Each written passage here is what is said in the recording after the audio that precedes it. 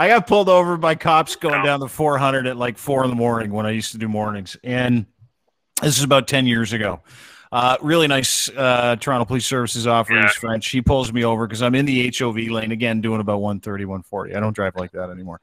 And the guy pulls me over, and he says, license and registration. I'm like, yep. And I always like, whenever I get pulled over, I'm like, please be a young person. Please be a young cop, because the chances of them knowing who I was were pretty good.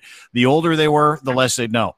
So the guy grabs my license. He starts to walk back to his car, turns around, and he comes back, and he goes, "You are the Dean Blundell from the radio?" And I go, "Yeah, big time."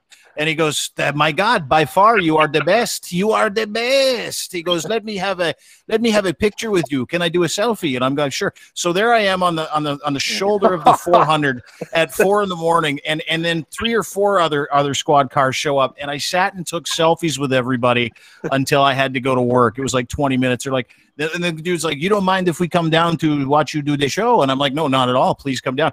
And I still talk to the one French police officer, and I won't tell anybody who he is because he's an incredibly nice man who let me off. But you know, people knowing who you are when you get pulled over in this city, if you're an entertainer or if you did content, it's the greatest thing since free shit.